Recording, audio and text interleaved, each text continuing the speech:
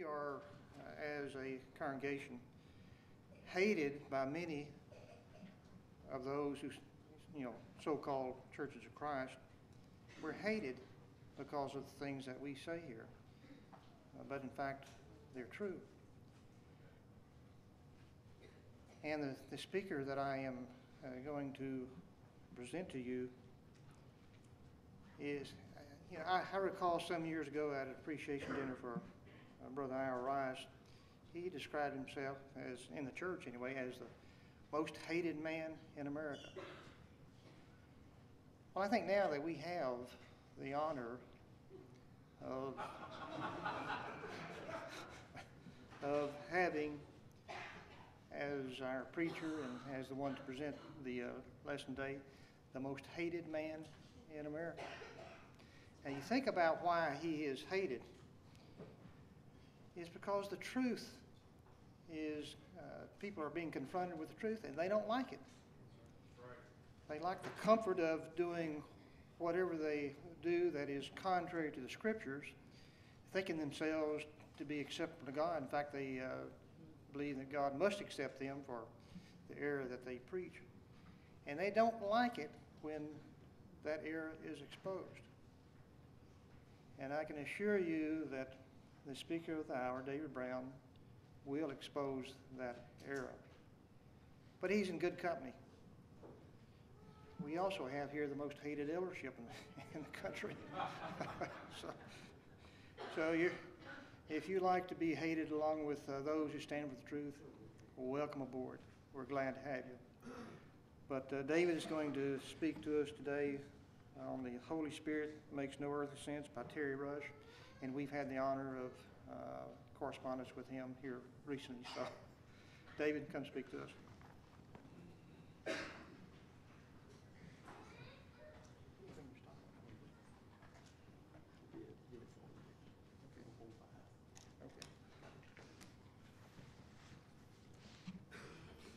I hate to give elders a stopwatch when I'm about to preach.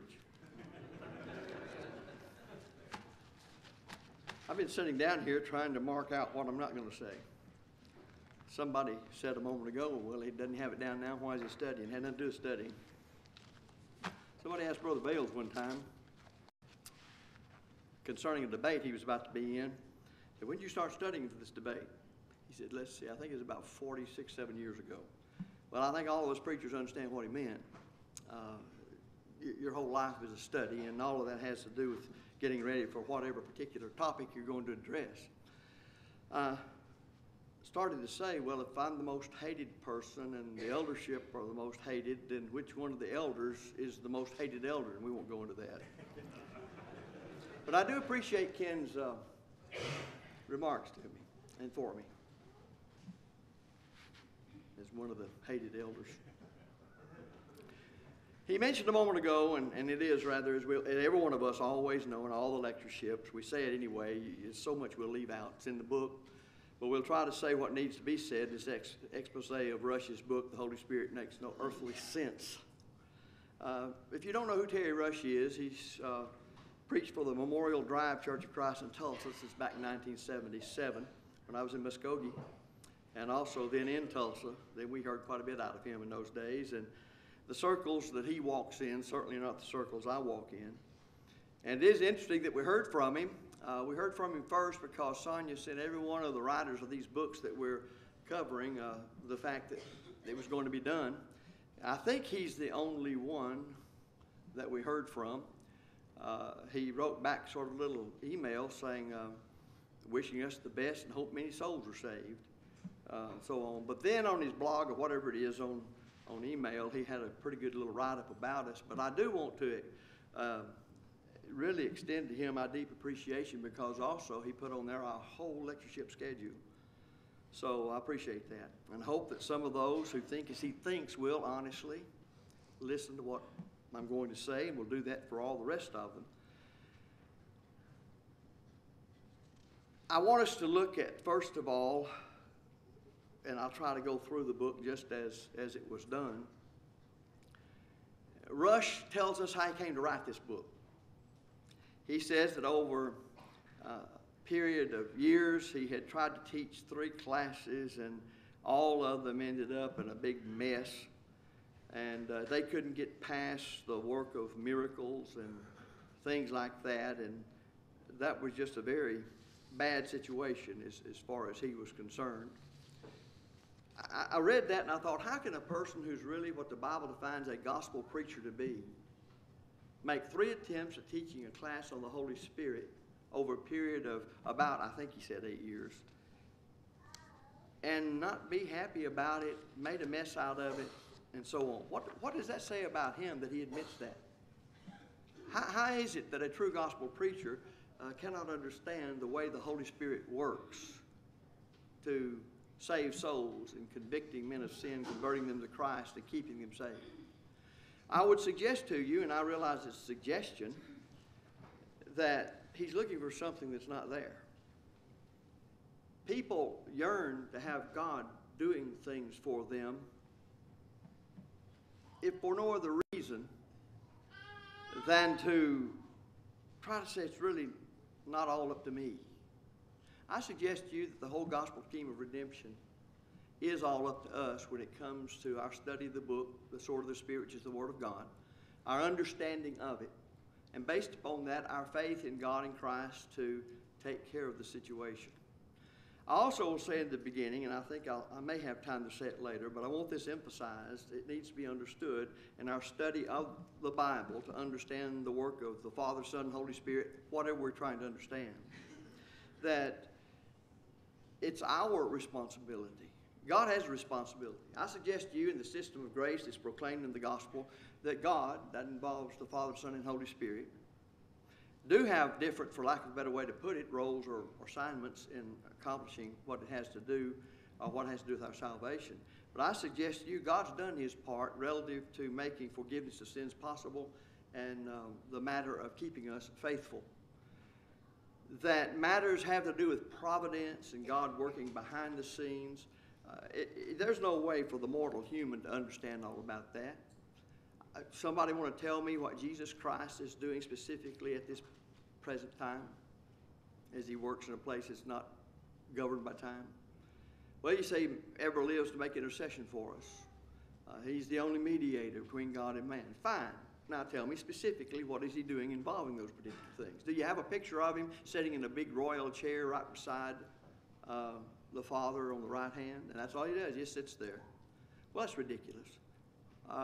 So what is he doing? What's the Apostle Paul doing right now? Do we think they're just sort of in a state of animation until whenever? So those things aren't answered. I have no way of knowing because the Bible doesn't address those things. I can get some ideas sometimes. Well, relative to what God does on our behalf, whether it's the Father, Son, and the Holy Spirit, I know this: if I am loyal to the divine volume, if I'm faithful as the New Testament describes faith, then he's doing for me what I need to have done for me, and it's never going to cause me to set aside my free moral agency and the responsibility I have to do my part in learning the truth and subjecting myself to it. That's my concern. When you look at what he has to write, you'll notice that even in his preface, he informs his readers that he came to write the book. And again, I refer you back to what I said, because these 3 feeble attempts. Well, what would make a person who's preached for so many years make such a statement as that? And said it all ended up being a confusion out of 3 classes over that many years, and he still did not get over what the Bible taught on the work of the Holy Spirit. What kind of an admission is that? That tells me then what he's running into, because he informs us that his belief in a personal indwelling of the Holy Spirit in the Christian led him to pose the following question. If the Holy Spirit is dwelling in the believer, what does he do? And that's not a bad question. But that's not where the differences are with us and him.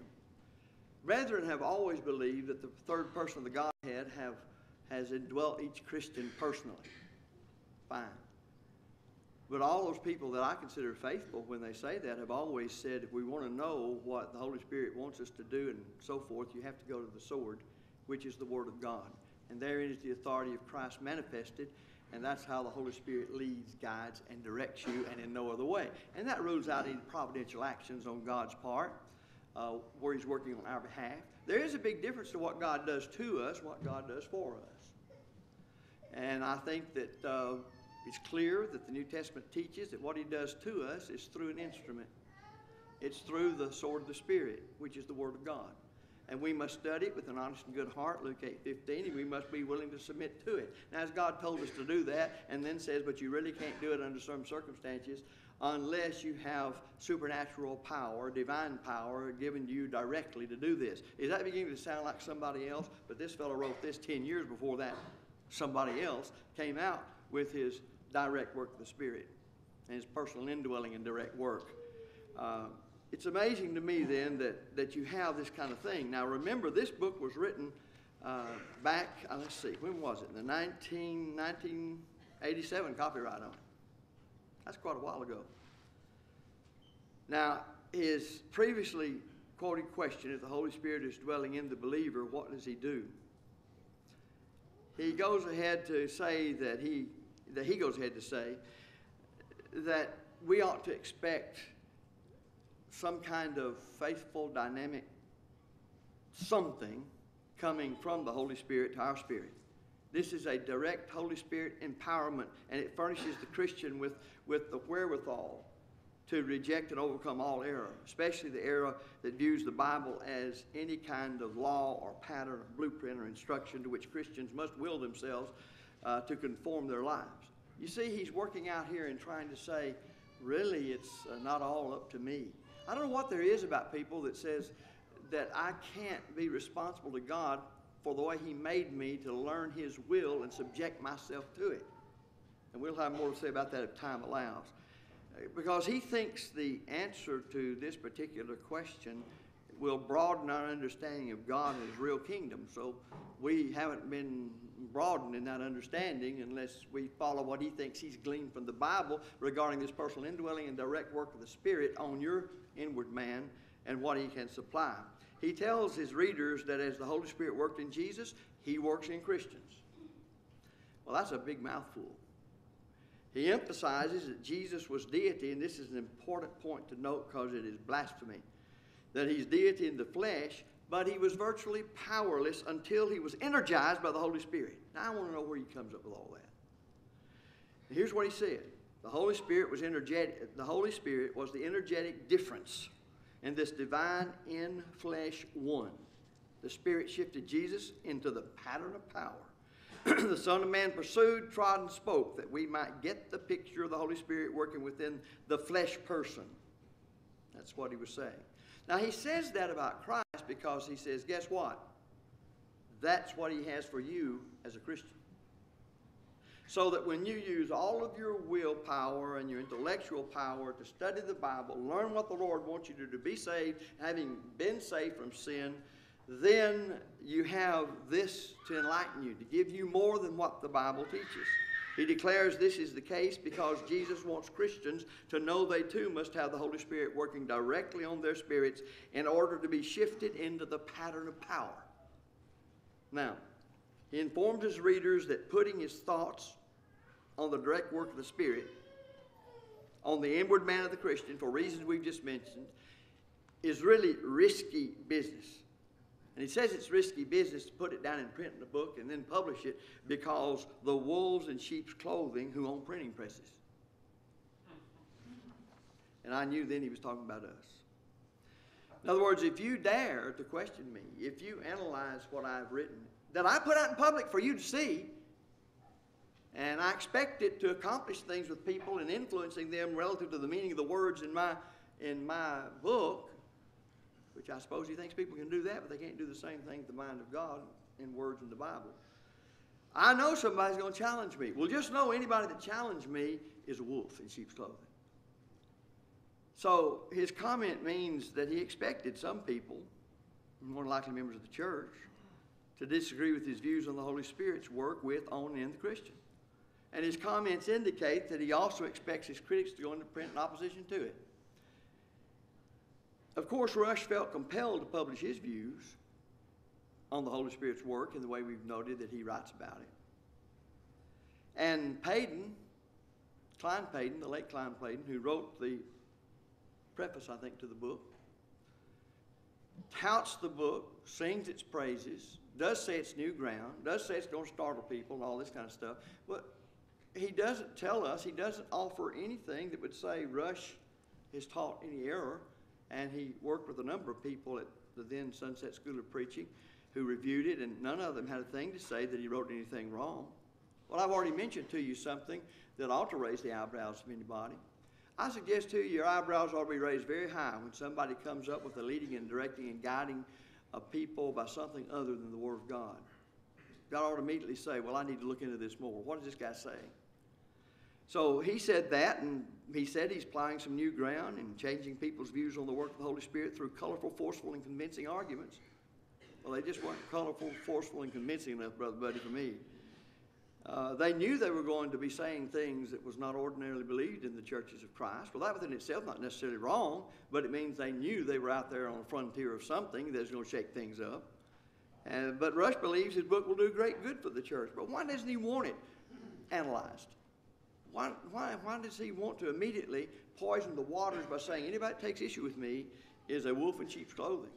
They even have printing presses. Well, it was all right for him to have a printing press and put the material out there.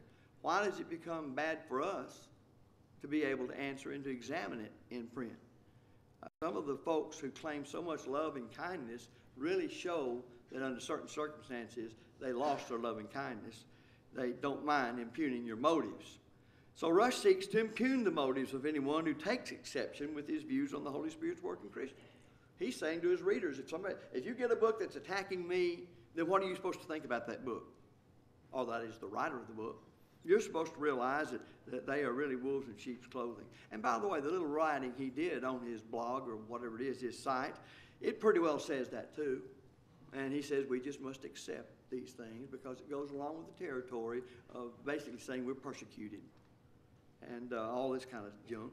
In view then of his position on the direct work of the Holy Spirit on the inward man of the Christian, would Rush say that the Holy Spirit directly guided him to declare that any opposition to his book would be the work of wolves in sheep's clothing? After all, what good is this personal direct work on his spirit to give him this enlightened power if it didn't act in that way for him to write his book? Or do we have in his book then some sort of offhanded inspiration in writing what he wrote? For he's claiming the Holy Spirit can offer people this directly as they work on the inward man or the spirit of a person. How could it not influence what he wrote in this book?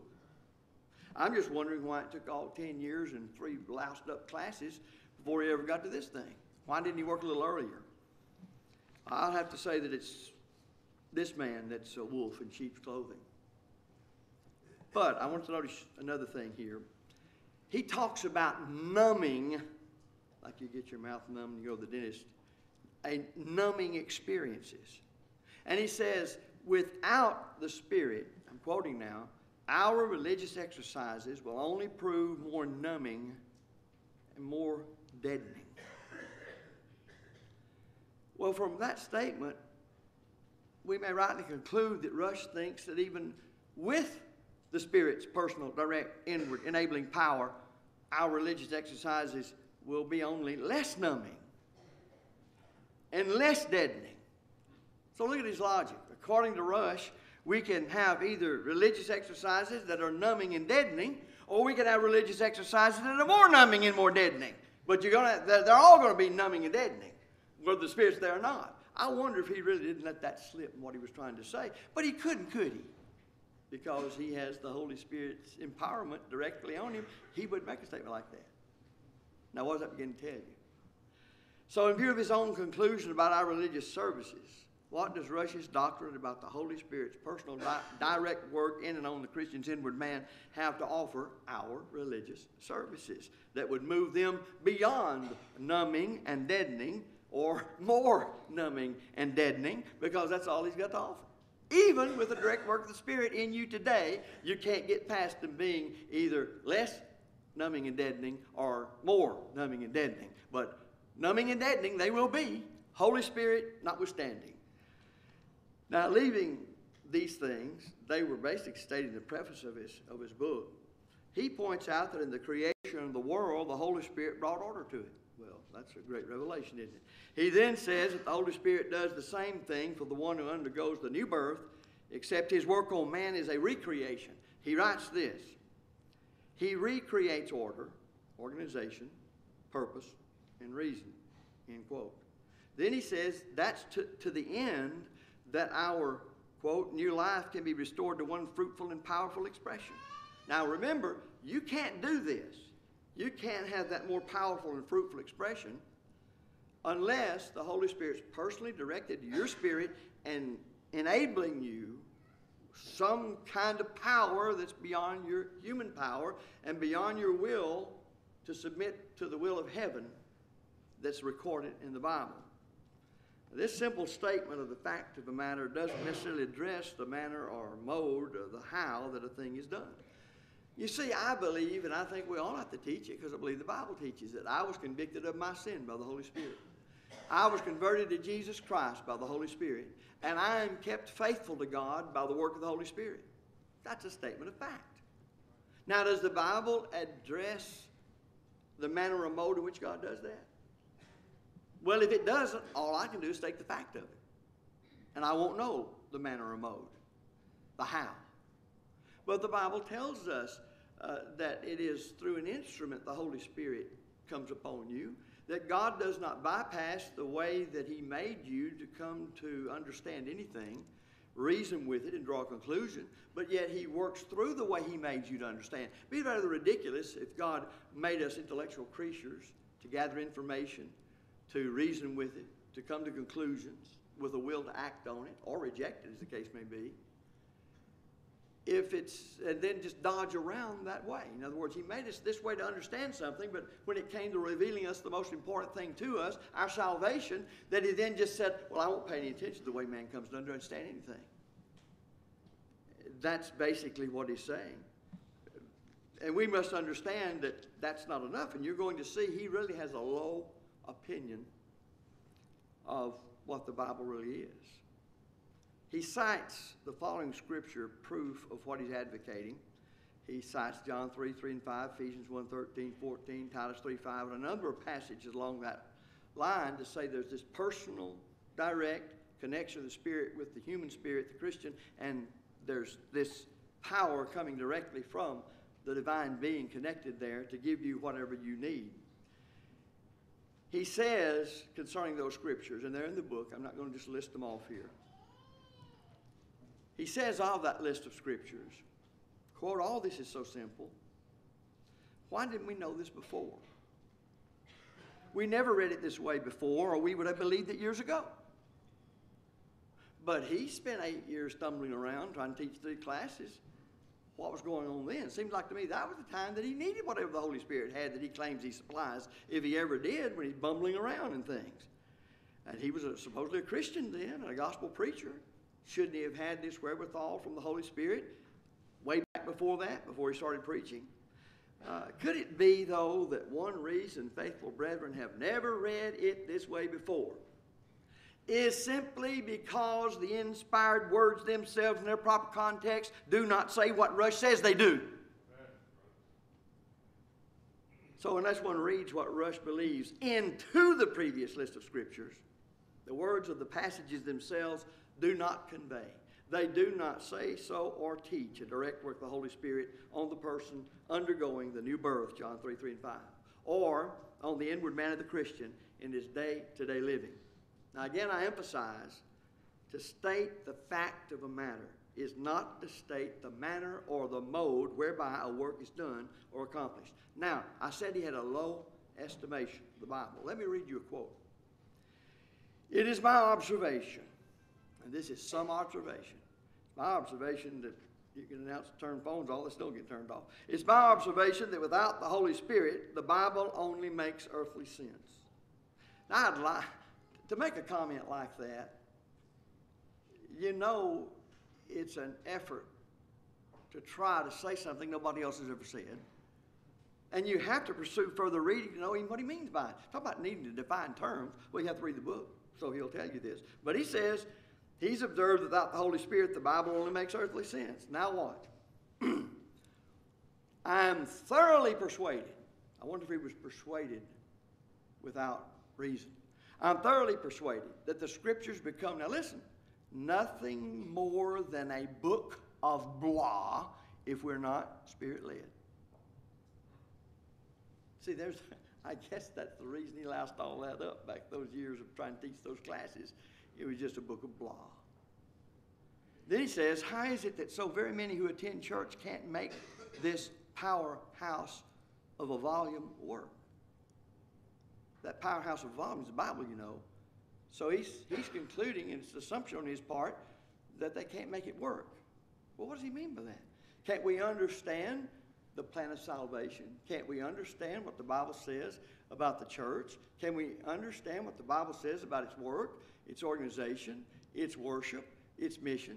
Can we understand what the Bible teaches about man's responsibility to God when he marries as a husband, what the Bible teaches he ought to be doing, ought not be doing? As a father, what he ought to do? The same with the woman. Can't we understand that really the Holy Spirit said it does furnish us unto every good work? But he says we're spiritless, I continue the quote.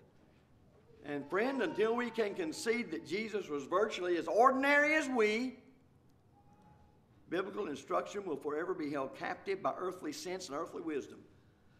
Now, I guarantee you one thing he'll do. He will be like a lot of other people and say that the principles of logic are really just depending on your own powers and not depending on the power the Holy Spirit can give you directly by his personal indwelling, and that you must have, or you're just reading a book of blah. So if you don't believe the Holy Spirit's in you personally and personally directly working on you to do the things that he did, when you pick up your Bible to read it, it's just a book of blah. Well, I think that's the very depths of blasphemy. He's clear and he's concise and he's frank and he's candid in this quotation. I'll give him that. According to Rush, without then this direct work, the Bible only makes earthly sense. Now we understand what he's talking about. And it's only a book of blah. So the Bible, without the Spirit in the person reading that Bible, to give him all this stuff directly from God, which is beyond the instructional powers of the sword of the Spirit, then the book's really no good. You got to be energized. You can't just pick up the Bible on your own and study it and learn the mind of God on things spiritual. So he's saying that one's own intellect, rational powers, and willpower are simply insufficient to allow one to understand the Bible and consistently obey the will of God manifest in the words of it. He does not think Bible information gleaned from one's own honest study of the divine volume is adequate to convict one of sin, convert one to Christ, and keep one faithful to God. What is it in reality that he's teaching? Well, he's just simply evidencing then his disdain for the divine volume standing alone as the Bible, the inerrant, the final, the complete, objective, humanly attainable revelation of God to man. You can have all that, but without the personal indwelling and the direct work of that personal indwelling Spirit to infuse within you all of this, it's a book of blah, and you're not going to benefit from it. And if you try to teach on it, you'll make a mess out of it, even if you call yourself a gospel preacher and you try 3 times over 8 years. Now, to further emphasize his doctrine of this alleged direct work of the Spirit on the inward man of the Christian, he wrote this: the one that empowered Jesus and indwelt Peter empowers and indwells God's child today. I noticed in reading through this, he makes no distinction between the work that Jesus came to do and why he came to do it, and the apostles and what they did, and the miraculous elements. I think if you really put it to him directly, if you could ever get him squished into a corner where he would stay there and not slip and slide out of the way, he is not going to take a position that says miracles have ceased. He may redefine it. But after all, I think you'll see that's what he's looking for, something beyond your intellectual and rational power, and something beyond the Holy Spirit's teaching in the New Testament. Something more than those things. and that you have to have that from God or you're fighting a losing battle. He affirms, and I quote, with him, Holy Spirit, we gain strength, invisible, direct strength to do kingdom work. Well, we all know what the Bible says about the work of the kingdom. But evidently we can't do it unless we have what he describes as this direct work of the Spirit to infuse you with this. He also announces, and I quote again, Christians are led by the Spirit conclusively. Now this gets good here, in that we are able to see secret signals. He must be a member of the Masonic Lodge. Secret signals. You realize what that's saying? We'll say more about it a little later. Oh, I got something you don't have. You folks just have the Bible. I've got the Holy Spirit, third person of the Godhead, indwelling in me personally and directly. He connects to my spirit, and he is able to let me see things. And all those things that to you are things that go bump in the night and scare you, and you know what it is, I know what they are. I can receive secret signals. And you know, that reminds me of the old false doctrine of the Gnostics back in the 1st century and later on. They were big on letting everybody know who didn't accept their views that they alone had knowledge of spiritual things no one else had. In effect, what he's saying here is that those who believe what I teach regarding the Holy Spirit and his work on the inward man, they have these secret signals from him that enlightens them, and no wonder you poor fools can't see these things. And in effect, that's what he's saying by implication. He may not like implication, but that's exactly what he's saying. He's trying to whet our appetite to say, don't you want what I have? Don't you want to be able to look at things, and then you'll see things because the Holy Spirit will help you see it that you can't get just by going in this book of blah. And if you just depend on that without the Spirit's aid, bad shape. He's chiding those who don't believe his doctrine with something. I thought of this, like children. Nanny, nanny, boo-boo, we know something you don't know. So indeed, what does this view tell us about Rutsch's estimation of his own knowledge of spiritual matters? Does it tend to say, I'm pretty potent here. You better listen to me. I see the signals you can't see. You better listen. This book is a revelation of how I came to have all of that, and it must be, therefore, a book that gives you an insight into why I have knowledge you don't have. Well, he concludes his book with the following statement. Or I say he does. I guess it's the best way to sum it up. May we be as committed to telling neighbors about Jesus as we have been to tell ourselves that the Spirit does not work within us. Now, I want to know what faithful child of God and all that faithful child in God means as the Bible defines it. I want to know what gospel preacher, as the Bible defines gospel preacher, has ever taken the position that the Holy Spirit doesn't work within us. I believe he does. I believe his sword teaches that he does. But you see, what he does here is say, you don't believe it if you don't believe he doesn't directly work on your spirit, giving you more than what the Word of God can give you. Then really, you don't believe it. So I've never taught the Spirit does not work within us. I don't think faithful brethren here have taught that. I don't know of any gospel preachers, as I said, that have faithful to the cause, teaching of the Bible, that have taught such a thing as he accuses of. But you have to follow him and get in his mindset, and thus in his context is the whole reason he wrote the book.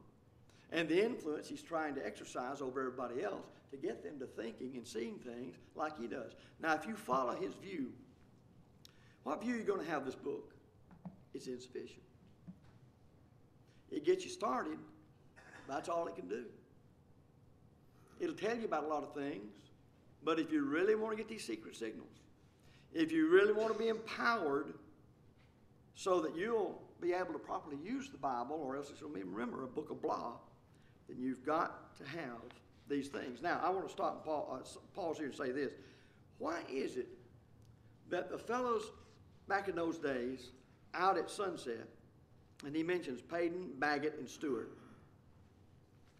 When they read what I just covered so far, why didn't they say something about the error that's here? It just goes right ahead to say why Sunset, for many, many years, has given up more and more of the fundamental teaching of the Bible. And they've allowed for all this kind of stuff, and they've given their imprimatur on it to say this is great. You read the preface that Payton wrote, it's a great book. Or you may disagree with some of it, but it really challenges us. It's a great book. Well, evidently then they thought this about these words of the Holy Spirit. What is the difference in Rush and these brethren? Well, let me say again, that is, any of us, like I think most of us are in this room, he believes that the Holy Spirit must, it's imperative, it's obligatory, that he must personally and directly work on the inward man of the Christian in order to provide for the Christian, guess what? What the Scriptures cannot supply to him.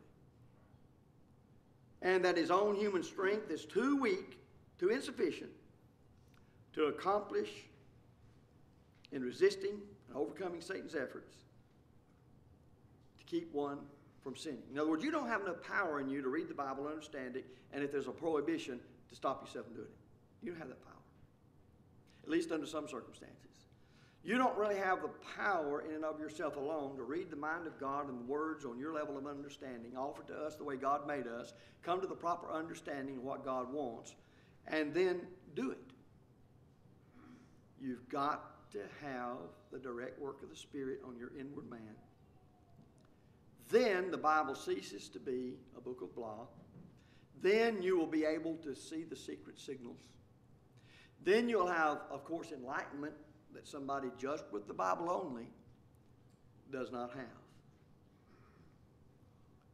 So, if I stop right here, I think that's enough error to keep things messed up for a long time. Now, I don't disbelieve what the Bible teaches about. I don't disbelieve what the Bible teaches about the Holy Spirit's miraculous work done among and by men for the very reasons that Jesus did the miracles he did and the apostles did the miracles that they did. I don't oppose the Bible's teaching concerning God's providential work on behalf of for Christians. I think the Bible teaches us that he does that. Indeed, who is it that knows all that God does, as I asked earlier, on behalf of or for his faithful children? But whatever and what all God does on behalf of or for a Christian does not alter one's own personal responsibility for one's own actions. I suggest to you his position takes a whole lot of our responsibility for our actions away. And you can almost say, the Holy Spirit thou gavest me. He did guide me and I did act. That can't be. We are responsible for our actions. There can't be a day of judgment coming, folks, except that I'm responsible for my actions. And God's going to expect me to give an account for my thoughts and my words and my actions. That's why we have in Colossians 3:17, that seems to be a pretty good message from the Spirit, that whatsoever you do in word or in deed, do all in the name of the Lord Jesus, giving thanks to God the Father by him. I must have Bible authority for what I believe. Now, he must have Bible authority for the stuff he teaches, but I couldn't find the teaching of the Scriptures that supports it. Let me say quickly, any doctrine teaching that God influences a person in any manner, now listen, that takes away from, augments, or hinders one's personal responsibility for one's own actions is a false doctrine. Now, I don't care how you word it. Whatever God teaches us, it does not bypass the way he made us to understand anything, and it doesn't take away from us our responsibility to do his will. So whatever strengthening God has for the Christian does not take away from one in any form, fashion, or to any degree that responsibility to God, and thus our accountability to him, of which we must explain, if you please, or give an account of on the day of judgment. So to teach that one's God-given human will to make decisions and one's human power or strength to act upon them is insufficient for one to obey God's will in becoming a Christian and living the Christian life is tantamount to demanding, and he does, that some other power or strength superior to one's human strength must be directly available and applicable to the inward man of the Christian from someone other than the Christian himself who needs it. That's what he's teaching. You don't have to just depend upon your own powers to understand the truth, and you're dedicating of yourself to understand it and doing what's necessary to understand it, learning how to rightly divide the word of truth, and with an honest and good heart ascertain the will of heaven for your life. And that's on your shoulders to do that. And you can't lay it off on anybody else's, even the Holy Spirit. So according to Rush, that superior strength of power comes from the person of the Holy Spirit, who through his personal indwelling directly furnishes divine supernatural strength to the inward man of the Christian when one's own human strength is insufficient for one to keep God's commandments. Now you know who that sounds like. It sounds like Mac Deaver. But this was said some 10 years, published in a book some 10 years before Mac became vocal, well known in his position. I raised the question in the book, could it be that Mac had been listening to people like this for a while? Well, I can't answer that question because I don't have the facts, but I do know things do influence us. I do know when you begin to research on any project, you read everything you can get on it. I do know that you have to be careful about being prejudiced if you're going to engage in an objective venture. Keep yourself from reading into things, what you would like to see there, when really it doesn't say it. So there can be all sorts of things that can influence a person, but I do know this. If Mac wasn't influenced by him directly through his book or any other way, it's interesting that Brother Mac came along later on to embrace basically what these people were saying, what he said, and what he teaches other people, which is that you don't have enough, but all you've got is the Bible and your power to understand it and your will to submit to whatever it is that God is submitting to you, and to resist temptation to sin in and of yourself. Because like Rush, Mac teaches in order to overcome certain temptations, your human strength is insufficient. Thus, the personal indwelling direct work of the Spirit is there to infuse you with divine strength so that when your strength fails, you will have the wherewithal to resist the temptation. Now, if that doesn't say that you're not totally responsible for your actions, what does it say? Because after all, people apostatize, don't they? People fall from grace, don't they? Did the Holy Spirit fail them? Because the reason I'm told by Rush and by Brother Mac that you've got the direct work of the Spirit on your spirit, one reason is to strengthen you so you won't fall when your human strength is insufficient. But people do fall, who failed. And that's the reason I oppose, and one reason I oppose so much this kind of doctrine. Number one, just not what the Bible teaches. Number two, it implies then that you can't make it to heaven by your own will and intellect, know the truth and subject yourself to it. That you're going to have infused in you the strength from God that is direct strength. I close here, and that basically says what I said. There's a whole lot more in here. And I hope you'll read it. If you've got any questions, please keep that in mind. Write those questions down because we do have open forums the next 3 days. We can't cover everything. Buy the book. Buy 5 books. Buy a case. And help us distribute it. Thank you very much.